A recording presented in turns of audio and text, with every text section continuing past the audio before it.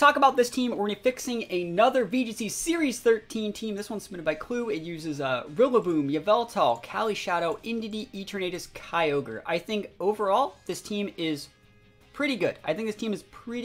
But there are a couple things that you need to potentially change to give this team the slight edge that it needs. It's very, very close. So that's why we're going to be fixing it today.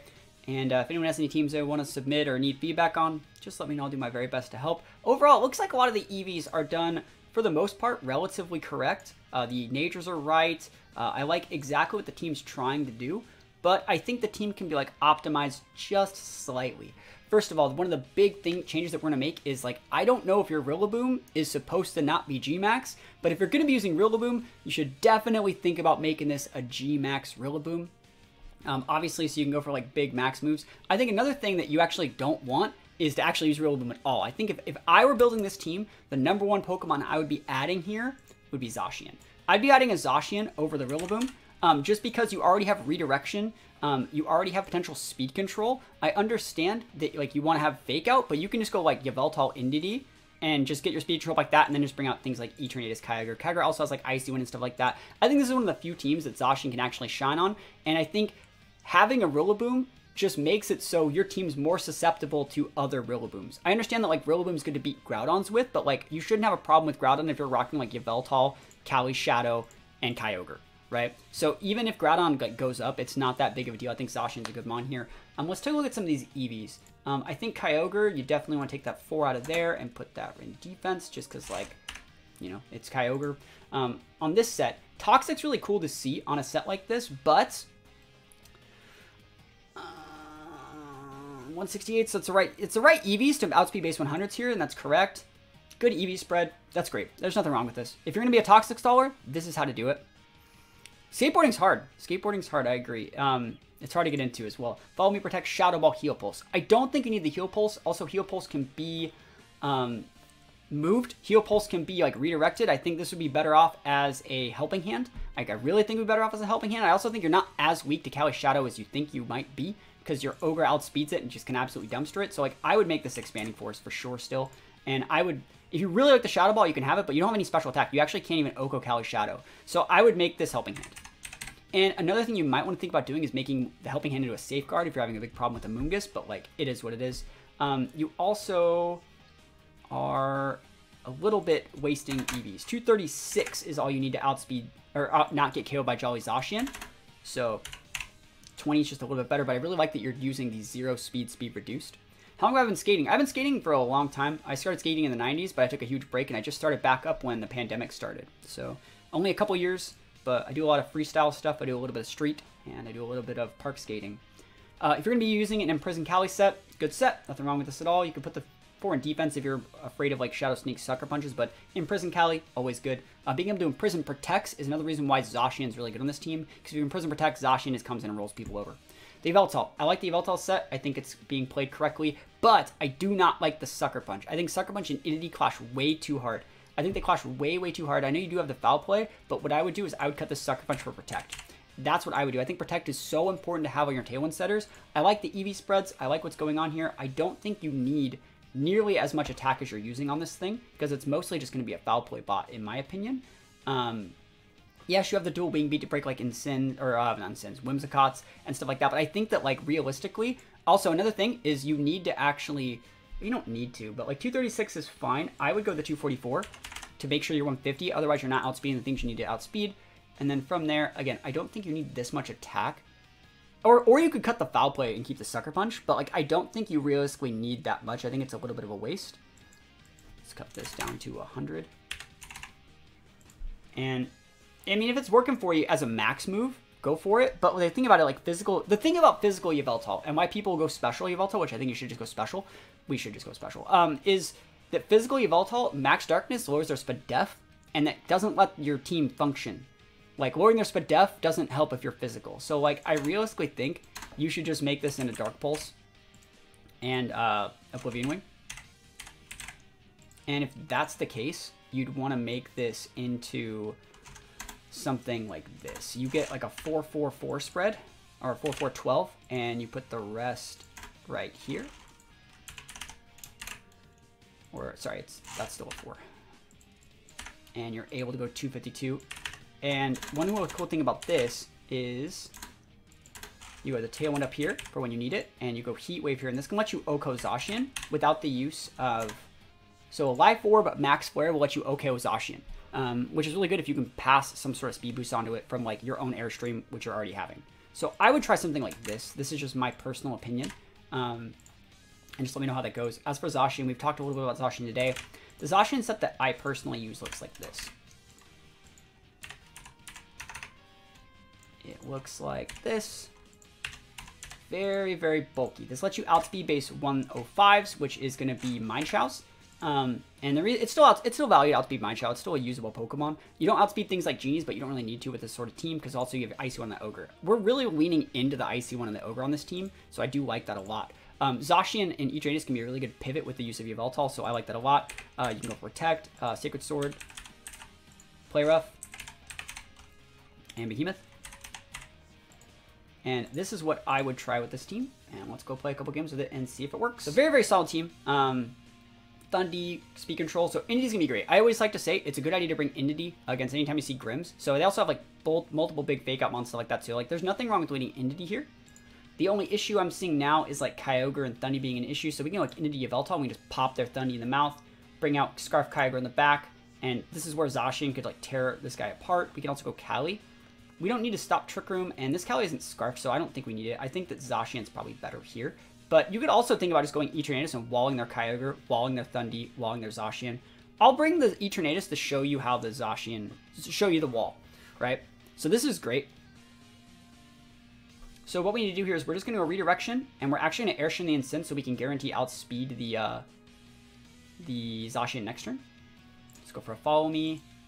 Go for an Airstream. We'll outspeed the Zacian next turn and be able to flare it. We also are doing this in case, like, what if they hard switched out Incin for Kyogre and made it and just KO'd our Entity? That'd really suck if we didn't have that speed boost. So you always want to stick that speed boost first and then come out. With this spread, Flamethrower also 2-ko Zacian. It's not about KOing the Zacian. It's about making the Zacian waste all of its PP and not ever being able to break you. And then you just win. So there's the play rough. See how that Entity spread always lives that? Big damage on Incin. Doesn't matter that we don't get the KO. It sucks. It's EV spread. It's EV trying to live that. We're as fast as we possibly can be. They're wasting that. They can bring out literally whatever they want here. But now we can outspeed their Zacian and KO. So if they want to bring in Kyogre here, it's completely fine. We outspeed a full speed Ogre, I think. We're not timid. So we don't actually outspeed a full speed Ogre, but it's fine. We're just going to go for Follow Me one more time. I don't think there's a problem with Max Darknessing the Ogre. Because it'll drop the Spadef, which means we do more damage to it with our Ogre. And then after a Spadef drop, I think actually we can just dumpster the Zacian. Big damage into Ogre. Okay. Big damage there. So Zacian's going to go first. Second Play Rough. Kyogre comes into this slot. Origin Pulse doesn't do a ton. So we can KO their Ogre, and we can KO their Zacian. Easy peasy. And we want to pass one more Airstream. So they might switch in Sin. It doesn't really matter. We're going to Airstream the Kyogre and go for a Spout because they have a Spadef drop, and so Kyogre should be able to get a KO. Awesome. And even if they max the Ogre this turn, we win. Cool. So we stick that last Airstream. They have all of their max turns left, but if they're stuck on a mixture of Incin and something, I think even if they have a Rilla, I think we're still okay. Realistically, it should be something else. Thundy, probably. Yep. Awesome. So you can fake out one, but you can't fake out both. And we have big speed boosts. So Spout. We don't even need the Tailwind. Even if you like fake out here and like Airstream here, like Kyogre still outspeeds because it's at a +2 instead of a +1. And these two mons can't break the Eternatus in the back. There's the max. Fake out's fine. Lose your Incin. Almost lose your Thundy. Take out one. Can't take out both. Max Lightning's fine, so they can't break the Yveltal now.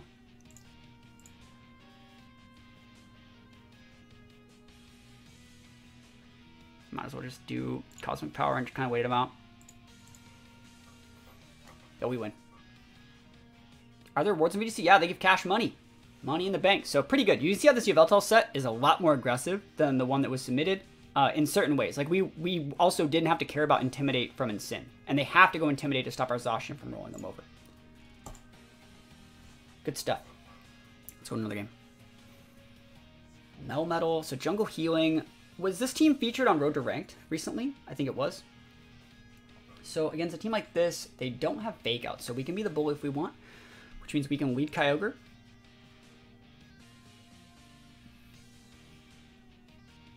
I'm going to go Cali. I think Cali's a good lead against this. Cali Yveltal is actually pretty pog here. We can just go, and we can just go, yeah, I like that. Cali. Zacian's also really good here. But Cali Yveltal's good. Bring the Kyogre, and like realistically, I think Etrainus could be very good, but we're just going to bring the Zacian. Let's try this. Let's see if they lead Cali too. Melmetal Porygon, right? Melmetal Cali, okay. That Cali has Trick Room. I know that it does. So in this case scenario, I think that there's nothing actually wrong with going Trick Room, sorry, Imprison, and actually just Airstreaming the Cali to outspeed it. And then next turn we can go Astral, one-shot the Melmetal. This stops Trick Room, and I don't think they KO anything here because like Imprison would go before the Melmetal attack, so like we'd be able to stop Trick Room, I think. Yeah, this is fine. Protect, we break Sash. No protects. And then next turn we're going to be mixing up the moves, so that's Protect broken. We get a speed boost. Speed swap's fine. Max Lightning, wow. Cool. Alright, so then this turn we can use Astral, KO their Cali, and what's more damage? 260 versus 172. So this is more damage.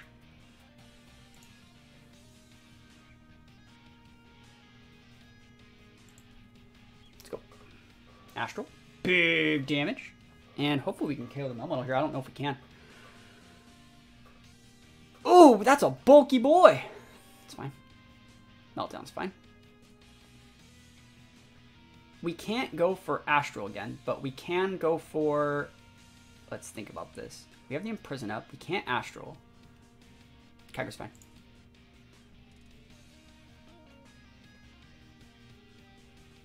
This is a Protect turn. Kyogre's Scarfed, but we just gotta get the Melmetal off the board. Cool. And now we're not affected by the Gmax whatever thing. And we just bring out our Zacian to clean up. Should be able to get the cleanup here.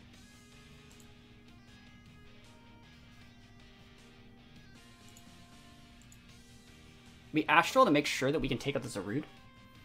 Because Zarude's the bigger issue. Like, Spout wouldn't be able to do it. Origin Pulse wouldn't be able to get a crit here. Even a crit Origin Pulse wouldn't have carried our Zacian spread. That's one thing that we're EV trying to deal with. And then we get the win. Cool. That was close, but we didn't let them even think about going for Trick Room. So good stuff. All right. Good win. Good win. Good game. Let's do one more. One more. Haha. See ya. Hey, thanks for stopping by. Appreciate it. Galvantula Gastrodon. So it's going to be really hard to use Kyogre here. We don't really need to respect Trick Room, though, but we do need to respect Grim. So anytime you see the Grim, you got to go to the Unity. I think in any scenario where this is their board, you definitely go to the Yveltal. Calyrex has good Revenge KO mons against most of those, and then this is a good matchup for Zacian. Cool. Awesome. So a game like, and against a board like this, we don't have to max the Yveltal, but I still think it's the right play. I think I'm just going to click Expanding Force and we just double, right? So I think this is a good matchup to like, yeah, I would go Expanding. I'm going to target the Gastro, and we're actually going to Airstream the Gastro as well. We're going to try and get Gastro off the board, while also breaking the Galvantula Sash. Electro is fine. This is why we're Airstreaming to keep speed control. This should make us still faster. Entity should still, it might not be faster than Gastro. That'd be really bad if we get Yawned here. It'd be really bad. Awesome. Oh, we didn't get the KO though. No. Oh, that's fine. They didn't go for Yawn. It's good with me. Awesome. So in this case scenario, it's completely fine to just go Expanding Force and just go for a max. Right, waste a turn, but a good play from them. A good play. There's nothing I can do about that. If they recover, that sucks. But like we're still faster. Cool. All right, there's the Groudon. This is our last max turn. I think we actually just go after the well, we don't have Kyogre.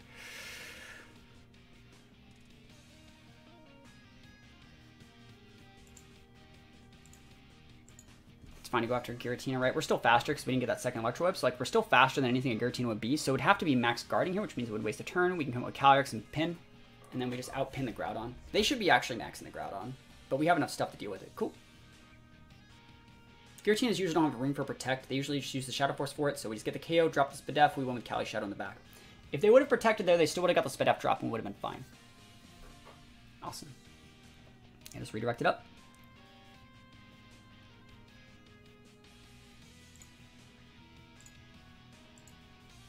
Awesome. It's going to be game.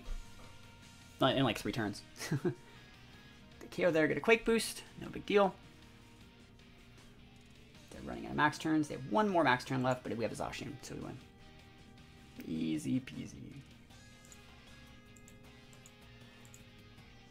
Cool. So hopefully you can see like the slight changes we made to the Yveltal made Yveltal like a much more prominent part of this team. Like, yeah, Yveltal Indity is like really, really hard to respect, but also they have to respect like Kali Indity. They have to respect Indity Eternatus. I didn't even go into like how deep the team can actually go. This guy left now. But yeah, so like the team, you can also go like into the Ogre. There's so many different things. Like into the adds an element to the team that forces your opponent to respect a bunch of different options while really limiting the things that they can do. I think that one of the things that people want to do against this sort of team is go like Whimsicott and trade like Tailwind to enable both of their mons in the back have to deal with the Whimsicott to do good. And if that's the case, if you're going to see them going Whimsicott and being a big bully with speed control, you can go like into the Eternatus and just pop like Cosmic Powers redirections. They're going to take 2 to 3 turns to deal with Indity. Then we're going to be able to win with Eternatus in the back. So hopefully you like the changes. And it just shows how even if you're playing like a long game with like a bulky Eternatus, you can have a team that punishes people for leading incorrectly immediately with a big Yveltal. Because the cool thing about Eternatus is we don't need to max. Like, we want to go hard maxing Yveltal early, bring that Eternatus in the back to just, like, solidify the win condition, while also potentially having an Ogre to deal with, like, Groudons and stuff like that. So, very, very cool team. Hopefully you like the changes. There you go.